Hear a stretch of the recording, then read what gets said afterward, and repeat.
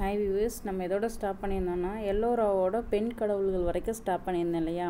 இப்போ பெண் கடவுள்ல இருந்து பார்ப்போம். பௌத்த குகைகளில் வந்து பார்த்தீங்க அப்படின்னா தாரா, கதிரவாணி தாரா, சுந்தா, வஜ்ரதீஸ்வரா, மகாமயூரி, சுஜாதா, பந்தாரா, அப்புறம் பிரிக்குட்டி ஆகிய பெண் தெய்வங்களோட உருவங்கள் எல்லாம் செதுக்கப்பட்டிருந்துச்சாம். தாரா, கதிரவாணி தாரா, சுந்தா, வஜ்ரதீஸ்வரி, மகாமயூரி, சுஜாதா, பந்தாரா, பிரிக்குட்டி. ஸோ அதில் வந்து மெயினாக பார்த்தீங்கன்னா இந்த குகை எண் 12 இருக்கு இல்லையா. இந்த குகை எண் 12 வந்து பார்த்தீங்க அப்படின்னா பெரிய உருவம் வந்து கொண்ட பெண்மணி வந்து இடுப்பில் வந்து ஒடியானம் கட்டிட்டு நாகப்பாம்பு வச்ச தலைப்பாகையோட வந்து காட்சியளிக்கக்கூடிய வடிவம் செதுக்கப்பட்டிருக்கு. இது வந்து பெண் தெய்வங்கள் பற்றி. அதுலேயும் வந்து பார்த்திங்கன்னா காதிரவாணி தாராங்கிற அந்த பெண் தெய்வம் கையில் வந்து ஒரு நாகப்பாம்பு பிடிச்ச மாதிரி கூட காட்சி செதுக்கப்பட்டிருக்கான். அடுத்து வந்து பார்த்திங்கன்னா அவைதீக மத கோயில் 2. இப்போ அவைதீக மத கோயில் 1 தான் நம்ம பார்த்துட்டு இருந்தோம். அவைதீக மத கோயில் 1 பற்றி பௌத்த குகைகளும் பெண் தெய்வங்கள் பற்றி பார்த்தோம். இப்போ வந்து அவைதீக மத கோயில் 2ல் வந்து சமண குகைகள் பார்க்கணும். மத கோயில் 1ல் வந்து பௌத்த குகைகள் பார்த்தீங்க. இந்த மத கோயில் 2ல் அவைதீக மத கோயில் 2ல் சமண குகைகள், அதாவது எல்லோரால் வந்து சில சமண குகைகள் வந்து காணப்படுது. இது மற்றவற்றிலேருந்து வேறுபட்டு தனித்தன்மையோடு காணப்படுது. ஆனால் இது வந்து முற்று பெறாத நிலையில் இருக்குது. பணியாட்கள் சூழ யக்ஷ மாதங்கா, மகாவீரர், பார்சவநாதர், கோமதீஸ்வரர் ஆகியோரோட உருவங்கள் வந்து செதுக்கப்பட்டிருக்கிறதா சொல்கிறாங்க. அதாவது பணியாட்கள் சூழ யக்ஷ மாதாங்கா, மகாவீரர், பார்சவநாதர், கோமதீஸ்வரர் ஆகியோரோட உருவங்கள் வந்து செதுக்கப்பட்டிருக்கு அப்படின்னு சொல்கிறாங்க. வேத மத குகைகள் அப்படின்னா இதில் வந்து ஒன்றுமே இல்லை. கைலாசநாதர் கோயில் பற்றி தான் சொல்லியிருப்பாங்க. அந்த கைலாசநாதர் கோயில் வந்து சதுர வடிவத்தில் இருக்கும். அதில் குகை 16 மட்டும் மிகப்பெரிய ஒற்றைக்கல். ஸோ குகை 16 மட்டும் பார்த்தீங்க அப்படின்னா மிகப்பெரிய ஒற்றைக்கல்லாலான வடிவமாக இருக்கும். அது வந்து ஒரே பாறையில் செதுக்கப்பட்டிருக்கும். சிவபெருமானின் இருப்பிடமான கைலாயத்து மாதிரி மலை மாதிரி மவுண்டன் மாதிரி வடிச்சிருப்பாங்க. அது மேலே இருக்கும் கைலாசநாதர் கோயில் அப்படின்னு சொல்கிறாங்க. கீழே வந்து யானைலாம் வந்து அந்த கோயிலை தாங்கி நிற்கிற மாதிரி இருக்கும் அப்படின்னு சொல்கிறாங்க. இந்த யானைகள் தாங்கி இருக்கு. அதே மாதிரி பார்த்திங்க அப்படின்னா கோயிலோட வெளிப்பகுதி இருக்கு இல்லையா, அது வந்து நல்லா செதுக்கப்பட்ட சாளரங்கள். ஸோ அந்த கோயில் எப்படி இருக்கும் அப்படின்னா மவுண்டன் மாதிரி இருக்குது. அதுக்கு கீழே வந்து எலிஃபெண்ட் டிராயிங் வந்து வரைஞ்சிருக்காங்க. இந்த கோயிலை வந்து இது தாங்கிட்டு நிற்கிற மாதிரி இருக்குது. ஸோ நன்னா செதுக்கப்பட்ட சாளரங்களையும் இந்து புராணங்களில் சொல்லியிருக்கிற மாதிரி நிறைய தெய்வ வடிவங்களையும் கோயிலுக்கு வெளியே செதுக்கியிருக்காங்க. அப்புறம் ஆண் பெண் மிதுன வடிவங்கள். ஸோ ஜென்ரலாகவே அந்த காலத்து கோயில் பார்த்திங்கன்னா மிதுன வடிவம், ஆண் பெண் தெய்வங்கள் வந்து புன்னகைக்கிற மாதிரி அந்த ஒரு காதல் நயத்தோடு வடிச்சிருப்பாங்க. இது ஜென்ரலாக தெரிஞ்சதுதான். கோயில் நுழைவாயிலில் வந்து இடப்பக்கம் வந்து இடம்பெற்றுள்ள கடவுள் வடிவங்கள் வந்து பெரும்பாலும் சைவ கடவுள். ஸோ கோயிலோட இடப்பக்கம் வந்து சைவ கடவுளாம், வலப்பக்கம் வந்து என்னவாக இருக்கும் அப்படின்னா வைணவ கடவுளாக இருக்கும். ஸோ இது வந்து என்ன கைலாசநாதர் கோயில் மட்டும் சொல்லியிருக்காங்க. அந்த குகை 16ல் சொன்னாங்க. அதுக்கப்புறம் கோயிலுக்கு வெளியே எப்படி இருந்தது, இடப்பக்கம் வந்து சைவ கோயில், வலது பக்கம் வந்து பார்த்திங்கன்னா வைணவ கடவுள்கள் எல்லாமே இருக்கும். அதுக்கப்புறம் வந்து பார்த்திங்க அப்படின்னா முன்பகுதியில் வந்து எல்லா கோயிலுமே ஜென்ரலாக கொடிக்கம்பம் இருக்கு இல்லையா, கொடிக்கம்பங்களையும் நந்தி மண்டபம் ஒன்றும் இருக்குது அப்படின்னு சொல்கிறாங்க. சிவபெருமான் கைலாசநாதர் கோயில்ன்றதுனால நந்தி மண்டபம் இருக்குது அப்படின்னு சொல்கிறாங்க. அங்கே வந்து பார்த்திங்கன்னா சிவன் பார்வதி திருமண விழா காட்சி, ராவணன் வந்து கைலாய மலையை அசைக்க முற்படுறது, மகிஷாசுரனை வந்து துர்காதேவி வதம் செய்கிற காட்சியெலாம் இருக்குது. அதுக்கப்புறம் பெண் நீர் தெய்வமான கங்கை வந்து முதலையின் மேலேயும் யமுனை வந்து ஆமையின் மேலேயும் அமர்ந்திருக்கிற மாதிரி அழகான காட்சிகள்லாம் இருக்குது. இதெல்லாம் எல்லோரா பற்றி பார்த்துட்டோம். அடுத்து அஜந்தா பற்றி பார்த்தீங்க அப்படின்னா மகாராஷ்டிரா மாநிலம் அவுரங்காபாத் நகரத்துக்கு வடக்க வந்து 100 கிலோமீட்டர் தொலைவில் இந்த அஜந்தா குகை இருக்குது. எரிமலை பாறைகள் வந்து மொத்தம் 30 குகைகள் வந்து கொடைந்தெடுக்கப்பட்டிருக்கு. இவை வந்து சுவரோவியங்களுக்கு பெயர் பெற்றனவாக இருந்தாலும் இங்கே சிற்பங்களும் இருக்குதுன்னு சொல்கிறாங்க. ஹீனையான பௌத்த மத பிரிவை சேர்ந்தவர்கள் தான் ஃபஸ்ட்டு அஜந்தா குகையை அமைக்க வந்து ஸ்டார்ட் பண்ணியிருக்காங்க. போஆமு 200லேருந்து போஆ 200 வரைக்கும், அதாவது முதல் காலகட்டம், அதாவது சாதவாகனர்கள் இருந்தாங்க இல்லையா, சேர சோழ பாண்டியர்கள் ஆண்ட அந்த காலகட்டத்தில் தான் வந்து இந்த தக்கான பீடபூமி பகுதியில் ஆண்ட அரசர்களுக்கு பற்றின முயற்சிகள் பற்றிலாம் இதில் வந்து ஆதரவளித்ததாகவும், அந்த அரசர்கள் வந்து வணிகர்கள் வரைக்கும் இருக்கிற எல்லா இன்ஃபர்மேஷனும் இங்கே இருக்கிறதா சொல்கிறாங்க. கல்வெட்டுகளில் இருக்குது அப்படின்னு சொல்கிறாங்க. முதற்கட்ட குகைகள் வந்து போஆமு 200லேருந்து 200 வரைக்கும், அந்த மேலே பார்த்தோம் இல்லையா அதே தான். ஸோ இந்த காலகட்டத்தை சேர்ந்த. இரண்டாவதுங்கும் போது இந்த 200லேருந்து 400 வரைக்கும், புஆமு 200லேருந்து புஆமு 400 வரைக்கும் அப்படின்னு சொல்கிறாங்க. இது இரண்டாம் காலகட்டம். ஸோ 200ஓட முடிகிறது முதல் காலகட்டம். இரண்டாம் காலகட்டம்ங்கிறது 400 வரைக்கும். ஸோ அஜந்தா குகைகள் வந்து சிறப்பு வாய்ந்த சுவரோவியங்களின் ஓவியம்னு எடுத்துக்கிட்டிங்க அப்படின்னா 9லையும் 10லையும் பார்த்திங்கன்னா அதிகமான முதல்கட்ட ஓவியங்கள், அதாவது அந்த சாதவாகனர்கள் காலத்தில் அந்த காலகட்ட முதல்கட்ட ஓவியங்கள் எல்லாமே குகை எண் 9லையும் 10லையும் இருக்கிறதா சொல்கிறாங்க. அதுக்கப்புறம் வந்து பார்த்திங்க அப்படின்னா சொன்னேன் இல்லையா, முதல் கட்டம்னா சாதவாகனர் காலத்தை சேர்ந்தது. இதுதான் இங்கே வந்து இந்த இடத்துல கொடுத்துருக்காங்க, சாதவாகனர் காலத்தை சேர்ந்தது அப்படின்னு சொல்லிட்டு. அதுக்கப்புறம் வந்து பார்த்திங்க அப்படின்னா இந்த ஓவியங்கள்லாம் எப்படி வரைஞ்சாங்கன்னா நார், நெல் உமி, மணல், அப்புறம் செங்கல் கல்பொடி இருக்கு இல்லையா, அது கல்பொடி, நார், நெல் உமி, மணல், கல்பொடி இது எல்லாத்தையும் வந்து மென்சாந்து மாதிரி ஃபஸ்ட்டு பூசிட்டு அப்புறம் எலுமிச்சை சாறு அது மேலே தடவிட்டு அப்புறம் மெல்லிய ஒரு எலுமிச்சை சாட்டாலான ஒரு மெல்லிய மேல் பூச்சி வந்து இந்த சாந்து மேலே பூசிக்குவாங்க. பூசிட்டு இந்த பூச்சி வண்ணங்களை உள்வாங்கும் தன்மை உடையதுங்கிறதுனால வண்ணங்களை பூச வந்து துணி விரிக்கப்பட்டு தான். சரி, அடுத்து வண்ணங்கள் வந்து இயற்கை பொருள்கள் இருந்தும் தாதுக்கள் இருந்தும் அப்போல்லாம் எடுத்திருக்காங்க. மெயினாக என்னென்ன யூஸ் பண்ணியிருக்காங்க, கருப்பு, சிவப்பு, வெள்ளை, மஞ்சள், நீலம், பச்சை இதெல்லாமே யூஸ் பண்ணியிருக்காங்க. அழகியல் கூறுகள் என்னென்ன மாதிரியான ஓவியங்கள் இருந்ததுன்னா, மாலை, கழுத்தில் பூ மாலை அழகாக இருக்கும், காது வளையம் அழகாக இருக்கும், அழகியல் கூறுகள் தலைப்பாகைகள் இருக்கும், கழுத்தணிகள் பாசி மாதிரி இருக்கும், மனித கைகளோட மிக சரியான அசைவுகள் ஆகியன இதெல்லாம் வெளிப்படுறதா சொல்கிறாங்க. கதைகளை சொல்லும் சுவரோவியங்கள் கருத்தை கவர்வதாகவும் செய்திகளை கூறுவதாகவும் அமைந்துள்ளன அப்படின்னு சொல்கிறாங்க. ஜாதக கதைகள்லேருந்து தேர்ந்தெடுக்கப்பட்ட சில காட்சிகள் வந்து புத்தரோட வாழ்க்கை வரலாற்றிலேருந்து தெரிவு செய்யப்பட்ட சில முக்கிய பகுதிகள். ஸோ ஓவியங்களின் மையக்கருவாக இருக்குது அப்படின்னு சொல்கிறாங்க. வானுலக வாசிகளான கிண்ணறர்கள், வித்யாதரர்கள், கந்தர்வர்கள், வானுலக வாசிகளான கிண்ணறர்கள் இருக்காங்க இல்லையா, கிண்ணறர்களும் வித்யாதரர்களும் கந்தர்வர்களும் அதுக்கப்புறம் வந்து இந்த மாதிரி நிறைய இவங்களெல்லாம் வரைஞ்சிருப்பாங்க. அதுக்கப்புறம் அந்த இன்னொரு பெயிண்டிங் கீழே இருக்குது பாருங்கள், இது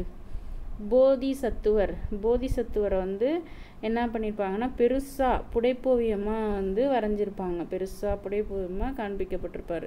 பல்வகைப்பட்ட மனித உணர்வுகள் வந்து ஓவியங்களாக வடிக்கப்பட்டிருந்தாலும் அந்த காலத்தில் வரைஞ்ச ஓவியங்கள் எல்லாம் பார்த்திங்கன்னா புன்னகை, பரிவு, இரக்கம், அமைதி இந்த மாதிரி தான் இருக்கும் அப்படின்னு சொல்கிறாங்க. பரிவு இருக்கும், ஒரு இரக்கம் இருக்கும், அந்த காலத்து ஓவியங்களில் வந்து ஒரு அமைதி இருக்கும் அப்படின்னு சொல்கிறாங்க. ஸோ ஒளியும் நிழலும் அறிவு கூர்மையோட காட்சிப்படுத்தப்பட்டிருக்கு அப்படின்னு சொல்கிறாங்க. ஸோ பல்வேறு வண்ணங்களில் மனித உருவங்கள் வரையப்பட்டிருக்கு. இது வந்து அஜந்தா குகை எண் 12 விகாரை காட்டியிருக்காங்க. அடுத்து கட்டடக்கலையும் சிற்பமும். கட்டடக்கலை நோக்கத்தில் வந்து அஜந்தா குகைகளை வந்து 2 குழுக்களாக பிரிக்கலாங்க. ஒன்று சைத்தியா, இன்னொன்று வந்து விகாரை. இதுதான் விகாரை, இங்கே கொடுத்துருக்காங்க பாரு, இது வந்து விகாரை. சைத்தியா விகாரைன்னு 2 இருக்குது. ஒருங்கிணையும் முகடுகளையும், அதாவது சைத்தியாங்கிறது நிறைய வளைவு இருக்கும், அந்த வளைவு ஒருங்கிணையும் முகடுகளையும் நிறைய நீண்ட அறைகள், பெரிய பெரிய அறைகளையும் கொண்டது அப்படிங்கிறாங்க. அறையோட ஒரு கோடியில் வந்து புத்தருடைய சிலை வந்து மரபார்ந்த பாணியில் இருக்கிறதா சொல்கிறாங்க. புத்தருடைய சிலை வந்து மரபார்ந்த பாணியில் இருக்குது அப்படிங்கிறாங்க. புத்தருடைய சிற்பங்கள் வந்து அன்பின் ஆதரவின் ஒட்டுமொத்த உருவாக இருக்குது அப்படின்னு சொல்கிறாங்க. புத்தருடைய சிற்பங்கள் வந்து அன்பின் ஆதரவின் ஒட்டுமொத்த உருவமாக இருக்கிறதா சொல்கிறாங்க. புத்தரோட சிற்பங்கள் இருக்கு இல்லையா, அது வந்து அன்பின் ஆதரவின் ஒட்டுமொத்த உருவமாக இருக்கிறதா சொல்கிறாங்க. பெரிய தோற்றமும் அதிக எடையும் சிற்பங்களின் பொது இயல்பாக இருக்குது அப்படின்னு சொல்கிறாங்க. பெரிய தோற்றமும் அதிக எடையும் சிற்பங்களின் பொது இயல்பாக இருக்குது. குழந்தைகளோடு காணப்படும் யக்ஷிகள், ஹரித்தி ஆகியவை வந்து குறிப்பிடத்தகுந்தவை அப்படின்னு சொல்கிறாங்க. புத்தருடைய சிற்பம் எப்படி இருக்குது, பெரிய சிலை மாதிரி ஒட்டுமொத்த உருவமாக இருக்கும். அப்புறம் யக்ஷிகள், அதாவது பறவைகள், ஹரித்தி இதெல்லாம் இருக்கிறதா சொல்கிறாங்க. போதிசத்துவர் வந்து தனியாக இருப்பார். இந்த பெயிண்டிங்கில் இங்கே கொடுத்துருக்காங்க இல்லையா, அந்த போதிசத்துவர் வந்து தனியாக இருப்பார் அப்படின்னு சொல்கிறாங்க. போதிசத்துவர்னா அவலோதீஸ்வர ஓவியங்கள்லேயே சிற்பங்களையும் சித்தரிக்கப்பட்டுள்ளார் அப்படிங்கிறாங்க போதிசத்துவரை தான். சரி, மாமல்லபுரம். பல்லவர்களோட அடையாளமாக கருதப்படும் மாமல்லபுரம் வந்து மகாபலிபுரம்னு சொல்கிறாங்க. கடற்கரை கோயில், அதாவது ராஜசிம்மனோட ஆட்சி காலத்தில் எழுப்புனது. இந்த கோயில் வந்து 3 கருவறைகள், அதாவது மூணு கருவறை இருக்குது, சாமி 3 கருவறை இருக்குது. அதில் முக்கியமானவை வந்து சிவனுக்கும் விஷ்ணுவுக்கும் அப்படின்னு சொல்கிறாங்க. இது பஞ்சபாண்டவர் ரதம். இது வந்து கடற்கரை கோயில் மாமல்லபுரம். இது வந்து சிவன் கோயில் இங்கே கொடுத்துருக்காங்க இல்லையா படத்தில், இது வந்து சிவன். ஸோ விஷ்ணுவின் கருவறையில் வந்து வெளிப்பக்க சுவர் வந்து சுற்றுச்சுவரின் வெளிப்பக்கமும் விரிவாக செதுக்கப்பட்ட தொடர் சிற்பங்களை கொண்டிருக்கும். ஸோ விஷ்ணுவுக்கு இருக்கிற கருவறைக்கு வெளிப்பக்க சுவர் வந்து சுற்றுச்சுவரோட வெளிப்பக்கம் வந்து விரிவாக செதுக்கப்பட்டு தொடர் சிற்பங்கள் இருக்கும். ஸோ தென்னிந்தியாவின் கட்டுமான கோயில்களையே வந்து இது முதன்மையானது. இந்த பகுதியில் வந்து ஏனைய கோயில்கள் வந்து கட்டடங்களை போலன்றி கடற்கரை கோயில் பாறையில் வந்து செதுக்கப்பட்ட 5 அடுக்குகளை கொண்ட கோவில் அப்படிங்கிறாங்க. ஸோ ஒரே கல்லில் செதுக்கப்பட்ட விமானங்கள் வந்து மாமல்லபுர பல்லவர் கோயில்களின் சிறப்பு பண்பு அப்படிங்கிறாங்க. ஒரே கல்லில் செதுக்கப்பட்ட விமானங்கள் வந்து மாமல்லபுர பல்லவர் கோயில்களின் சிறப்பு பண்பு அப்படிங்கிறாங்க. இங்குள்ள ஒற்றைக்கல் தேர்கள் வந்து பஞ்சபாண்டவர் ரதம் என அறியப்படுகின்றன. இங்கே இருக்கிற ஒற்றைக்கல் தேர்கள் வந்து என்ன சொல்கிறாங்கன்னா, இந்த இங்கே இருக்குல்ல பஞ்சபாண்டவர் ரதம், ஒரே கல்லிலேயே செதுக்கப்பட்ட தேர்கள் இருக்குது பாருங்கள், தனித்தனி தேர்கள், இது எல்லாத்தையும் என்ன சொல்கிறாங்க, பஞ்சபாண்டவர்கள் ரதம்னு சொல்கிறாங்க.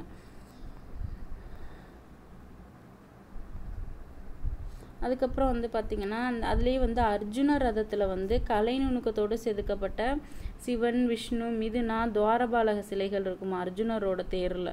அதுக்கப்புறம் தர்மராஜர், மிக ரொம்ப நேர்த்தியானது வந்து தர்மராஜரோட தேர். இது வந்து சதுர வடிவிலான அடித்தளம் இருக்கும், 3 அடுக்கு விமானத்தை பெற்றிருக்கும். பீமரதம் வந்து செவ்வக வடிவு. தர்மராஜரோட ரதம் வந்து சதுர வடிவு, பீமரதம் செவ்வக வடிவில் இருக்கும். அழகான ஹரிகரர், பிரம்மா, விஷ்ணு, ஸ்கந்தர், சிவன், அர்த்தநாரீஸ்வரர், கங்காதரர் ஆகியோரின் சிற்பங்களையும் கொண்டுள்ளது. அதுக்கப்புறம் வந்து பார்த்திங்கன்னா கங்கை நதி வந்து ஆகாயத்திலிருந்து இறங்கி வரும் ஆகாய கங்கை காட்சி கூட இருக்குது அப்படின்னு சொல்கிறாங்க. பாகீரதன் தவம், அர்ஜுனன் தவம் என்றும் அறியப்படுகிறது. புராண உருவங்களை பிரபலமான உள்ளூர் கதைகளோடு இணைத்து சிற்பங்களாக காட்சிப்படுத்த மனித மற்றும் விலங்குகளின் வாழ்க்கை கூறுகளை வந்து சீராக கலக்கும் கலைஞனோட திறமையை வந்து இது பறைசாற்றுது அப்படின்னு சொல்கிறாங்க. புராணங்களையும் மனிதர்களையும் விலங்குகளையும் ஒப்பிட்டு இந்த சிலை வடிக்கிற திறமை வந்து இந்த கலைஞர்களுக்கு இருக்குன்ற மாதிரி இது வந்து ஒரு பாராட்டி சொல்லியிருக்காங்க. கிருஷ்ண மண்டப சுவர்களில் வந்து மிகவும் அழகாகவும் கலை நுணுக்கத்தோடு செதுக்கப்பட்டுள்ள பசுக்கள் இருக்குமா. கிருஷ்ண மண்டபத்தில் வந்து என்ன இருக்கும், பசு கூட்டங்கள் இருக்கும். கிராமத்து காட்சிகளை ரசிப்பதற்கான மற்றும் ஒரு கலை அதிசயம் அப்படிங்கிறாங்க. ஸோ இது பல்லவர் காலம் இதோட முடிஞ்சிருச்சு. அடுத்து பக்தி இயக்கமும் இலக்கியமும். ஸோ தமிழ் பக்தி இயக்கம் அப்படின்னு பார்த்தீங்க அப்படின்னா தென்னிந்தியாவில் தோன்றிய பிராந்திய அரசியல் சித்தாந்தத்தை வந்து அடித்தளமாக கொண்ட அரசுகள் நிறுவப்படுவது, அதாவது பிராந்திய அரசியல் சித்தாந்தத்தை அடித்தளமாக கொண்டு அரசியல் நிறுவப்படுறது ரொம்ப முக்கியம் நம்ம தென்னிந்தியாவை பொறுத்த வரைக்கும். இந்த தருணத்தில் வந்து மதம் மட்டுமே மக்களை ஒன்று கூட்டும் புள்ளியாக அப்போ இருந்திருக்கு. ஆனால் தமிழகத்தோட வடப்பகுதியில் வந்து காஞ்சி பல்லவரும், தென்பகுதியில் வந்து மதுரை பாண்டியர்களும் அதிகாரம் வந்து பொருளாதார வளமும் பெற்றிருந்த வணிக வர்க்கத்தால் தலைமை ஏற்கப்பட்ட மதம் சார்ந்த பக்தி இயக்கத்துக்கு வந்து ஆதரவளிக்கிறாங்க. ஸோ மதம் சார்ந்த பக்தி இயக்கத்துக்கு வந்து வட இந்தியாவில் பல்லவரும், தென்னிந்தியாவில் வந்து பாண்டியர்களும் ஆதரவு அளிக்கிறாங்க. உள்ளூர் கோயில்கள் வந்து இந்த இயக்கத்துக்கு வந்து உள்ளூர் கோயில்கள் வந்து இயக்கத்தின் மையமாக மாறுனுச்சு. பக்தி வந்து மக்களோட மனங்களை வந்து உணர்வுபூர்வமாக தொட்டு அவங்கள வந்து அணிதிரட்டும் கருவியானுச்சு. ஸோ பக்தி இயக்கம் வந்து ஒரு மதம் சார்ந்த இயக்கமாக இடைக்கால தமிழக வரலாற்றில் ஒரு புதிய அத்தியாயத்தை வந்து திறந்து வைத்தது அப்படிங்கிறாங்க. ஸோ தமிழ் பக்தி இயக்கத்தின் வலுவான அலை வந்து 6ஆம் நூற்றாண்டு முதல் 9ஆம் நூற்றாண்டு வரை நாடு முழுவதும் வீசியது அப்படிங்கிறாங்க. ஸோ 6ஆம் நூற்றாண்டு முதல் 9ஆம் நூற்றாண்டு வரை வந்து நாடு முழுவதும் வீசியது அப்படிங்கிறாங்க. நாயன்மார், ஆழ்வார் ஆகியோர் இயற்றிய பாடல்களே தமிழ் பக்தி இயக்கத்தின் அடிப்படை அப்படிங்கிறாங்க. நாயன்மார்களும் ஆழ்வார்களும் இயற்றிய பாடல்களே தமிழ் பக்தி இயக்கத்தின் அடிப்படை. சைவ வைணவ அடியார்கள் தங்கள் பாடல்களோடு இசையை கலந்து அதன் பயன்பாட்டை வந்து எளிமைப்படுத்துகிறாங்க. உள்ளூர் பிராந்தியம் சார்ந்த பல பண்பாட்டு இயல்புகளை வந்து மைய நீரோட்டத்துக்கு கொண்டு வராங்க. ஸோ 12 ஆழ்வார்களும் 63 நாயன்மார்களும் தமிழ் சமூகத்தோட கைவினைஞர்களாக இருக்காங்க. 12 ஆழ்வார்களும் 63 நாயன்மார்களும் 63 நாயன்மார்களும் தமிழ் சமூகத்தோட கைவினைஞர்களும் வேளாண் குடியினர் போன்ற பல பிரிவுகளும் வந்து வந்தவங்களாக இருக்காங்க.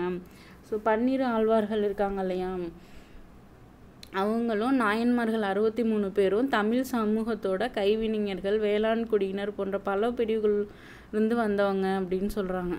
கைத்தொழில் செஞ்சவங்க, அப்புறம் வேளாண்மை செஞ்சவங்க, இந்த மாதிரி பல பிரிவுகளில் இருந்து வந்தவங்க தான் இந்த ஆழ்வார்களும் 63 நாயன்மார்களும். ஆண்டாள் போன்ற பெண் அடியார்களும் இதில் இருக்காங்க அப்படின்னு சொல்கிறாங்க. ஆண்டாள் போன்ற பெண் அடியாரும் இதில் இருக்காங்க. ஆண்டாள் வந்து 12 ஆழ்வார்களில் வந்து ஒருவர். கவிஞர் காரைக்கால் அம்மையார் வந்து பாண்டிய அரசி மங்கையர்க்கரசியார் ஆகியோர் வந்து பெண் நாயன்மார்கள். காரைக்கால் அம்மையாரும் மங்கையர்க்கரசியரும் வந்து நாயன்மார்கள். ஆண்டாள் வந்து ஆழ்வார்களில் ஒருத்தவங்க. காரைக்கால் அம்மையாரும் பாண்டிய அரசி மங்கையர்க்கரசியாரும் நாயன்மார்களில் ஒருத்தவங்க. பக்தி இயக்க அடியார்களால் மறுவடிவம் செய்யப்பட்ட சைவமும் வைணமும் பௌத்த சமண மதங்களில் வந்து வலுவான சவாலாக இருந்திருக்கு. சரி, என்னென்ன ப்ரூஃப் இருக்குன்னு பாருங்கள், சான்றுகள். அதுக்கப்புறம் வந்து ஆழ்வார்கள் நாயன்மார்கள் பற்றி கொடுத்துருக்காங்க. ஸோ இது மட்டும் பார்த்தீங்க அப்படின்னா இந்த யூனிட் வந்து இதோட முடிஞ்சிடும். இந்த ஒரு வீடியோடய இந்த யூனிட் வந்து முடியுது. சான்றுகள்: தேவாரம், 4000 திவ்ய பிரபந்தம், திருத்தொண்டர் தொகை, மாணிக்கவாசகரின் திருவாசகம், பெரிய புராணம் முதலான பக்தி இயக்க பாடல்களே பக்தி இயக்க வரலாற்றின் முக்கிய சான்று. ஸோ என்னென்ன சொல்கிறாங்க? தேவாரம், 4000 திவ்ய பிரபந்தம், திருத்தொண்டர் தொகை, மாணிக்கவாசகரின் திருவாசகம், பெரிய புராணம் முதலான பக்தி இயக்க பாடல்களே பக்தி இயக்க வரலாற்றின் முக்கிய சான்று. என்னென்ன சொல்கிறாங்க? தேவாரம் சொல்கிறாங்க, 4000 திவ்ய பிரபந்தம் சொல்கிறாங்க, திருத்தொண்டர் தொகை சொல்கிறாங்க, மாணிக்க வாசகரோட திருவாசகம் சொல்கிறாங்க, பெரிய புராணம் சொல்கிறாங்க. முதலான பக்தி இயக்க பாடல்கள் தான் பக்தி இயக்க வரலாற்றோட முக்கிய சான்று. தேவாரம், 4000 திவ்ய பிரபந்தம், திருத்தொண்டர் தொகை, மாணிக்க வாசகரோட திருவாசகம், பெரிய புராணம், இது எல்லாமே. பக்தி என்னும் கருத்தியல். பக்தி என்னும் சொல் வந்து பல துணைப்பொருளை கொண்டது. சேவை, நம்பிக்கை, வழிபாடு, மதப்பற்று போன்ற பொருட்களை வந்து தருகிறது. ஸோ இது எல்லாமே வந்து பார்த்திங்க அப்படின்னா ஸ்டோரி தான் சொல்லியிருக்காங்க. ஸோ இதுவும் வந்து அந்தளவுக்கு தேவையில்லை. பக்தியும் கலைகளும். ஸோ கிராமிய நடனங்களின் தோற்றம் பெற்று கோயில் நடனங்களின் ஆடற்கலை ஒழுங்குகள் மாறி மதம் சார்ந்த விஷயங்களை கருவாக கொண்டு இறுதி நிலை எட்டியது தான் அந்த பக்தியும் கலையும். ஸோ பல்லவர் காலம் முதலாக பயிற்சி அளிக்கப்பட்ட நடன கலைஞர்கள் வந்து குழுக்கள் செல்வ செழிப்பு மிக்க கோயில்களில் வந்து பராமரிக்கப்பட்டுச்சு. ஸோ நடனம் ஆடுவாங்க இல்லையா, பரதநாட்டியம்லாம் கோயில்களில் வந்து பாருங்கள், அதெல்லாம் வந்து பராமரிக்கப்பட்டு வந்தாங்க அவங்கெல்லாம். புராணங்கள், இதிகாசங்கள் ஆகியவற்றில் இடம்பெற்ற முக்கிய காட்சிகள் வந்து கோயில் சுவர்களில் வந்து சிற்பமாக இருந்தது. இது கலைகளுக்கு எடுத்துக்காட்டு. கல்லிலும் செம்பிலும் சிலைகளாக வடிக்கப்பட்டிருந்தது. இசை, நடனம் போன்ற கவின்கலைகளை ஊக்குவிக்கும் நோக்கத்தில் கலைஞர்கள் வந்து அரசின் ஆதரவோடு கோயில்களில் வந்து மத பாடல்கள்லாம் பாடி ஆடுவாங்க. ஸோ இந்த மாதிரி இதில் இருந்துச்சு இல்லையா. 5ஆம் நூற்றாண்டோட பிற்பகுதியில் வந்து யாழுக்கு பதிலாக வீணைகள் வந்து பயன்பாட்டுக்கு வந்தது சொல்கிறாங்க. யாழ் அடிக்கடி பயன்படுத்தப்பட்ட இசைக்கருவியாக இருந்திருக்க வேண்டும் அப்படின்னு சொல்லி அனுமானத்தில் சொல்கிறாங்க. அடுத்து வந்து பார்த்திங்கன்னா ஆழ்வார்களும் நாயன்மார்களும். ஆழ்வார் வந்து வைணவ பாடல்களை வந்து இயற்றியிருப்பார். ஆழ்வார் வந்து வைணவ பாடல்களை இயற்றினார். 9ஆம் நூற்றாண்டின் இறுதியில் இந்த பாடல்கள் அனைத்தையும் 4000, அதாவது 4000 திவ்ய பிரபந்தமாக 4000 திவ்ய பிரபந்தமாக நாதமுனி வந்து தொகுத்தார். நாதமுனி வந்து திருவரங்கம் ரங்கநாத கோயிலில் வந்து அர்ச்சகராக பணியாற்றியவர். நாதமுனி யாருன்னு பார்த்தீங்க அப்படின்னா திருவரங்கம் ரங்கநாதர் கோயில் ஸ்ரீரங்கத்தில் வந்து அர்ச்சகராக பணியாற்றியவர். ஆழ்வார்கள் நாயன்மார்கள் பற்றி பார்க்குறோம் இல்லையா. இந்த ஆழ்வார்கள் என்ன பண்ணாங்கன்னா வைணவ பாடல்களை வந்து எழுதினாங்க. எப்போ? 9ஆம் நூற்றாண்டோட இறுதியில். இது ஞாபகம் வச்சுக்கோங்க. ஆழ்வார்கள் வைணவ பாடலை எழுதினாங்க 9ஆம் நூற்றாண்டோட இறுதியில். ஸோ அது வந்து 4000, அதாவது 4000 திவ்ய பிரபந்தத்தை வந்து யார் வந்து தொகுத்தானா? நாதமுனி. நாதமுனி என்னவாக இருந்தாருன்னு பார்த்தீங்க அப்படின்னா அரங்கநாதர் கோயிலில் வந்து அர்ச்சகராக பணியாற்றியிருக்காரு. ஸோ 9ஆம் நூற்றாண்டில் வந்து பாண்டிய மன்னன் மாரவர்மன் வந்து ஸ்ரீவல்லபனின் ஆட்சி காலத்தில் வந்து திருவல்லிபுத்தூரில் வாழ்ந்தவர் தான் பெரியாழ்வார். ஸோ 9ஆம் நூற்றாண்டுலேயே பாண்டிய மன்னன் மாரவர்மன் இருக்கார் இல்லையா, மாரவர்மன் ஸ்ரீவல்லபனின் ஆட்சி காலத்தில் 9ஆம் நூற்றாண்டில் பாண்டிய மன்னன் மாரவர்மன் ஸ்ரீவல்லபனின் ஆட்சி காலத்தில் திருவல்லிபுத்தூரில் வாழ்ந்தவர் தான் யார்? பெரியாழ்வார். ஸோ 9ஆம் நூற்றாண்டில் பாண்டிய மன்னன் மாரவர்மன் ஸ்ரீவல்லபனோட ஆட்சி காலத்தில் திருவல்லிபுத்தூரில் வாழ்ந்தவர் தான் இந்த பெரியாழ்வார். நாதமுனி பார்த்தீங்க, இப்போ பெரியாழ்வார். ஸோ கண்ணனின் குழந்தை பருவமே அவருடைய பாடல்களின் கருவாக இருந்தது. கண்ணன் இருக்கார் இல்லையா, சாமி கடவுள் கண்ணனோட குழந்தை பருவத்தை பற்றி பண்ணது. ஆண்டாள் வந்து பாடல்களின் பாட்டுடை தலைவனும் கண்ணனே. ஆண்டாள் பாடல்களோட பாட்டுடை தலைவனும் யாருன்னு பார்த்தீங்கன்னா கண்ணன் தான். ஆண்டாளின் பாடல்கள் அவர் கண்ணனின் மீது கொண்டிருந்த காதலை வெளிப்படுத்தியதாக சொல்கிறாங்க. ஆண்டாளோட பாடல்கள் எல்லாமே கண்ணனின் மீது கொண்டிருந்த காதல் நம்மளே பார்த்துருப்போம். ஆண்டாள் எல்லாமே. அடுத்து வந்து திருமால் பெருமையில் ஆண்டாள் பற்றி வரும் இல்லையா, ஸோ அது பார்த்துருப்பீங்க. நம்மாழ்வார் ஆழ்வார்கள்லேயே வந்து தலை சிறந்தவராக கருதப்படுறார். நம்மாழ்வார் தான் தலை சிறந்த ஆழ்வார்களே தலை சிறந்தவர். இவர் வந்து பார்த்திங்கன்னா தூத்துக்குடி மாவட்டத்தில் குருகூரை, அதாவது ஆழ்வார் திருநகரின்னு சொல்லுவாங்க, இப்போ இருக்கிற குருகூரை சேர்ந்தவர். திருவாய்மொழி உட்பட 4 நூல்களை வந்து இவர் எழுதியிருக்காரு. ஸோ இவருடைய பாடல்கள் வந்து 4 வேதங்களின் சாரத்தை வந்து வடித்தெடுத்து எழுதப்பட்டதும் வைணவ நம்பிக்கை எழுதப்பட்டதாக வைணவ நம்பிக்கை இருக்குது. 12ஆம் நூற்றாண்டு முதலாக வைணவ பாடல்கள் வந்து விரிவான புலமையுடன் கூடிய விளக்க உரைகளால் எழுதப்பட்டிருக்கு. ஆண்டாள், ஸோ இங்கே கொடுத்துருக்காங்க பாருங்கள், ஆழ்வார்கள் 12 ஆழ்வார்கள் இங்கே கொடுத்துருக்காங்க. அடுத்து நாயன்மார். சைவ கவிஞர்கள்லேயே முக்கியமானவர்கள் யாருன்னா திருநாவுக்கரசர், அதாவது அப்பர். சைவ கவிஞர்கள்லேயே முக்கியமானவர் யார்? அப்பர்னா திருநாவுக்கரசு. அப்புறம் வந்து திருஞான சம்பந்தரும் சுந்தரரும் மாணிக்க வாசகரும். திருஞான சம்பந்தர், சுந்தரர், மாணிக்க வாசகர் இவங்களாம் வந்து 10ஆம் நூற்றாண்டில், இவங்களாம் வந்து என்னென்னா 10ஆம் நூற்றாண்டில் இங்கே பாருங்கள் நாயன்மார்கள் 64 நாயன்மார்கள் கொடுத்துருக்காங்க. 10ஆம் நூற்றாண்டோட இறுதியில் வந்து நம்பியாண்டார் வந்து இவர்களோட பாடல்களெல்லாம், இந்த 4 பேர் இருக்காங்களா, திருஞான சம்பந்தர், அப்பர், சுந்தரர், இவங்களோட இந்த 4 பேரோட பாடல்களெல்லாம் வந்து இந்த நம்பியாண்டார் நம்பி வந்து திருமுறைகளாக தொகுத்திருக்காரு. இதெல்லாம் வந்து என்ன சொல்கிறாங்க, தேவாரம் என்று அறியப்படும் முதல் 7 நூல்களில் உள்ள பாடல்கள் வந்து சம்பந்தர் வந்து 1 to 3 வரைக்கும் பாடியிருப்பார். திருஞான சம்பந்தர். திருநாவுக்கரசர், அதாவது அப்பர் வந்து 4லேருந்து 6 வரைக்கும், சுந்தரர் வந்து 7. ஸோ இயற்றப்பட்டது 8ஆம் திருமுறை வந்து மாணிக்கவாசகரின் பாடல்களை கொண்டது. ஸோ சேக்கிழாரின் பெரிய புராணத்தோடு சேர்த்து 12 நூல்கள் உள்ளதுனால இது வந்து 12 திருமுறை அப்படின்னு சொல்கிறாங்க. பெரிய புராணம் வந்து சோழர் காலத்தில் இயற்றப்பட்டது. இது 63 நாயன்மார்களின் வரலாற்று சொல்கிறது இல்லாமல் அவங்க வாழ்க்கையில் நடந்த அதிசய சம்பவங்களை குறித்தும் பெரிய புராணம் சொல்லுது அப்படின்னு சொல்கிறாங்க. தாக்கம். பக்தி இயக்கம் வந்து மாபெரும் சமூக மாற்றங்களை வந்து ஏற்படுத்தியிருக்கு. அதன் உச்சக்கட்டமாக நிறைய கோயில்கள் உருவாக்கப்பட்டிருக்கு. அந்த கோயில்கள் வந்து தமிழ் நிலப்பரப்பில் பிரதான இடத்தை வகிச்சிருக்கு. பிற்கால சோழர் காலத்தில் கோயில்கள் வந்து பெரும் சமூக பொருளாதார நிறுவனங்களாக இருந்திருக்கு. அரசியல் தளத்தில் பக்தி இயக்கம் வந்து வட இந்திய துணைக்கண்டத்திலிருந்து பிராமணர்களை அழைத்து வந்து அவர்களை குடியேற்றங்களை ஏற்படுத்தி ஏற்படுத்தி கொடுக்க அரசர்களை தூண்டுச்சு பக்தி இயக்கங்கள் எல்லாமே. ஸோ அரச குடும்பத்தினரும் உள்ளாட்சி அமைப்புகளும் தனிப்பட்ட நபரும் கால ஒழுங்கில் வந்து கோயில்கள் விழாக்கள் கொண்டாடுவதை தொடங்கி வைக்கிறாங்க அப்படின்னு சொல்கிறாங்க. இவங்க இந்த பிராமணர்கள் எல்லாம் உள்ளே வந்தது இப்படி தான் அப்படின்ற மாதிரி சொல்லியிருக்காங்க. பக்தி இலக்கியம்னா தான். ஆதிசங்கரர். பக்தி இயக்கம் வந்து சமூகத்தின் பல்வேறு பிரிவினர் வந்து தொண்டு, சரணடைகிறது, தியாகம் என்னும் குறிக்கோள்களின் மூலம் ஒன்று திரட்டி மைய நீரோட்ட அரசியலோடு ஒருங்கிணைக்குதான். ஸோ படைப்பறிவு இல்லாதவங்க கூட அந்த குறிக்கோளை வந்து எளிதில் புரிஞ்சுக்குவாங்க. பக்தி இலக்கியங்கள் வந்து எளிய தமிழில் அனைவரும் புரிந்து கொள்ளும் வண்ணம் பொருட்செறிவோடு இசைப்பட கருத்துக்களை வந்து முன்வைக்குது. ஆதிசங்கரின் வருகையோடு இந்த கருத்துக்கள் குறித்த விவாதங்கள் வந்து சமஸ்கிருதம் மொழியில் பேசப்பட்டதுனால ஒரு சிலர் மட்டும்தான் இதை வந்து புரிஞ்சுக்கிறாங்க. ஆதிசங்கரோட வருகை இந்தியாவில் வந்து பார்த்திங்கன்னா அனைத்து பகுதிகளையும் உள்ளடக்கிய அரச வம்சங்களுக்கு அரசு என்ற ஒன்றை உருவாக்க ஒரு சித்தாந்தம் தேவைப்பட்டது. அதன் பின்னணியில் ஒரு புதிய கோட்பாடு வந்து கேரள மாநிலம் காலடியை சேர்ந்த சங்கரரால் முன்வைக்கப்பட்டது. ஸோ அரசர்கள் வந்து ஆட்சி அமைக்கிறதுக்கு வந்து சித்தாந்தம் தேவைப்பட்டிருக்கு. அதுக்கு ஒரு புதிய கோட்பாடு வந்து கேரள மாநிலம் காலடியை சேர்ந்த சங்கரர் என்பவரால் முன்வைக்கப்பட்டுச்சு. இது வந்து என்ன சொல்கிறாங்க, மாயை கோட்பாடு அப்படின்னு சொல்கிறாங்க. பல்வேறு மத பிரிவுகளை சார்ந்தவர்களோடு விவாதம் செய்யப்பட்டுச்சு. ஆதிசங்கரின் அத்வைத கோட்பாடு தான் வந்து வேதாந்தம் அல்லது உபநிட தத்துவங்களில் வந்து வேறு கொண்டது அப்படிங்கிறாங்க. ஆதிசங்கரோட அத்வைத கோட்பாடு தான்.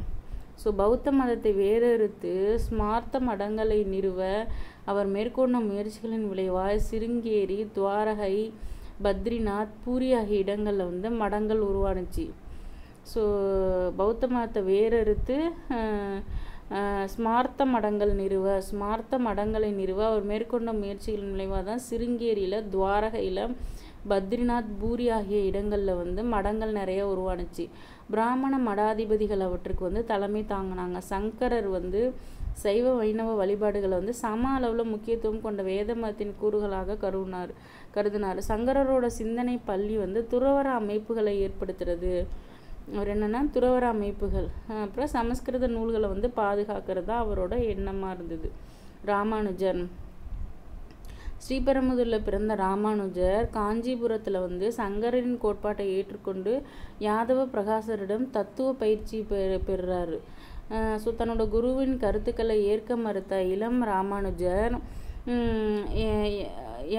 யமுனாச்சாரியாரோட திருரங்க தத்துவ பள்ளியின் கருத்துக்களால் ஈர்க்கப்படுறாரு. ஸோ ராமானுஜர் வந்து ஆதிசங்கரோட கோட்பாட்டை ஏற்றுக்கிட்டு யாதவ பிரகாசர்கிட்ட வந்து தத்துவ பயிற்சி பெறுறாரு. தன்னோட குருவோட கருத்துக்கள் எல்லாமே ஏற்க மறுத்த இளம் ராமானுஜர் வந்து யமுனாச்சாரியார் அதாவது திருரங்க தத்துவ பள்ளியில் வந்து அவங்களோட கருத்துக்களால் ஈர்க்கப்பட்டு ராமானுஜர் ஒரு முறை பார்த்த யமுனாச்சாரியார் அவரை திருரங்கத்துக்கு வரவேற்கிறாரு. ராமானுஜர் திருரங்கத்துக்கு சென்று சில நாட்களில் யமுனாச்சாரியார் வந்து இயற்கை எதினோன்னே இதனைத் தொடர்ந்து ராமானுஜரே திருரங்க மடத்தின் தலைவராக அறிவிக்கப்படுறார். கோவிலையும் மடத்தையும் வந்து தன்னோட கட்டுப்பாட்டின் கீழே கொண்டு வந்த அவர் பல பிரிவினர் வந்து ஒருங்கிணைக்கிறார்.